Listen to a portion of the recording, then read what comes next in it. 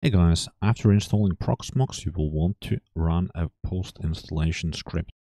This is because when you log in, you will get a nag about not having a valid subscription.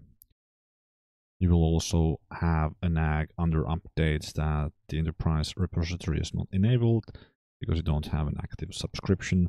So this means you can't run updates without changing this repository. There's a really easy solution for all of this. There are some Proxmox VE helper scripts. I'll leave a link down below in the description. And if you go under view scripts, you will see that one of the most viewed scripts is the Proxmox post install script.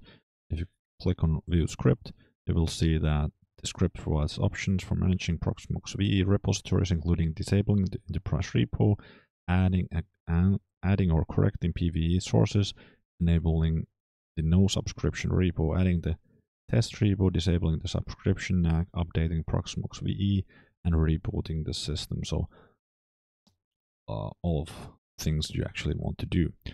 So here you will see that this is the script which it will run. And well, if you want to check out the script before actually running it, there's a handy link down below, up here. So if you click on view source, you will be able to see what the script is actually doing. So it's always a good idea to review the script before running it.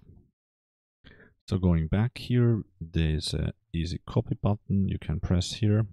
And now when we go into Proxmox, we will want to open a shell and copy the script here and run it.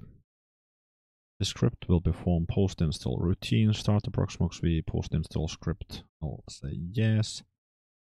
And now it's asking correct the sources. I'll select yes again. Disable enterprise repository. Yes, because we can't use that without a subscription. Enable the no subscription repository. Yes, please. Correct Ceph package sources. Well, we won't be using Ceph on this system, but we'll just hit yes again. Add disabled PV test repository. So it'll be adding it in the disabled state. That's fine. And then disable the subscription nag. Yes, please. Supporting the software development team is essential. So yeah, they do mention that you could support them by using a subscription. Well, that's one way of supporting them. I'll click on OK.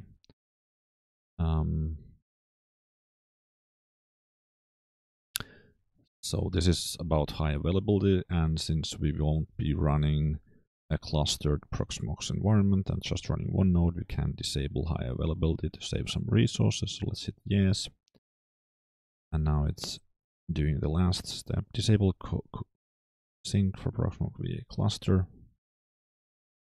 Well, you can read about what CoroSync is actually doing, but in my case, it's quite safe to just disable this. Update Proxmox, yes, please. That took more than a few seconds, but not many minutes.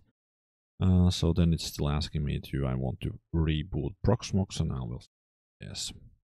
We'll be rebooting Proxmox and the updates are done. I hope this video was helpful for you. Thanks for watching.